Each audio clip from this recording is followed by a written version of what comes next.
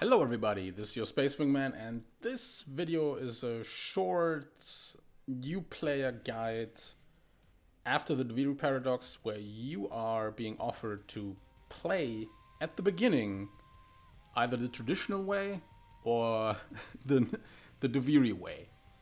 And my opinion on that matter is that you should start playing the traditional way and not the Duviri way, because you are being lured into a game mode called the circuit at the beginning of the game, where you have no resources farmed or grinded out. No nothing. You have literally nothing. And you try to get various frames at the beginning that you normally have to farm for. And the problem is, at the beginning, the time it takes you to farm these out over the 10 tiers, you have no resources. You have no credits, no elo plates. I mean, you get awesome stuff. You get awesome augments, awesome mods, you get some arcanes. Who knows? But you can't really do anything with it. You can't really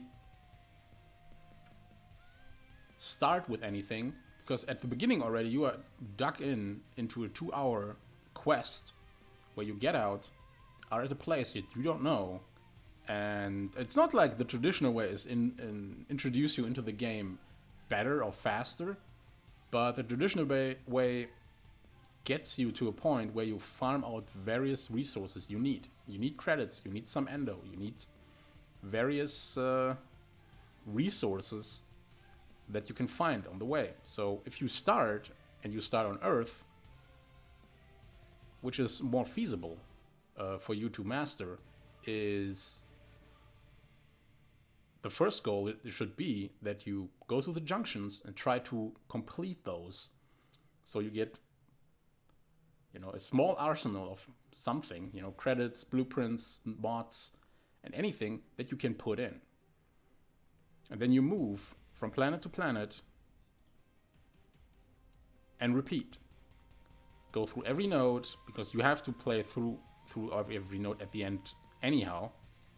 Try to make it to the junction, complete all the junction requirements, and then defeat the junction boss. And continue. So you fight your way through until you have basically mastered all the planets, the void, and make it to the Zariman. I mean, if you really want to go to the Duviri paradox rogue-like experience, then I would advise you shall probably start after you've unlocked a couple of planets.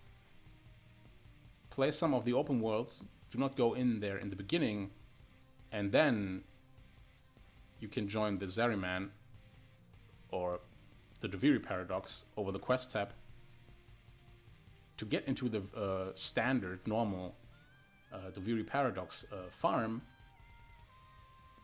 so you can unlock more Warframes that in the long run can be invested into a helmet system, which you also want to at the end go, but this is, going too far already.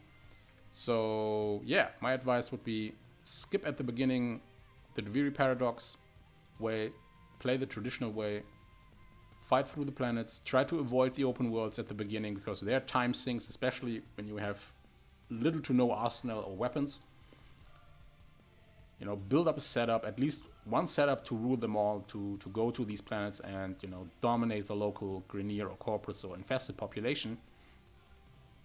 And from that point, you can then go into the mid game, where you kind of really want to go to the Void Fissures, but that's a different topic. So yeah, this should be the way you start the game. If any questions, leave a comment below. Bye.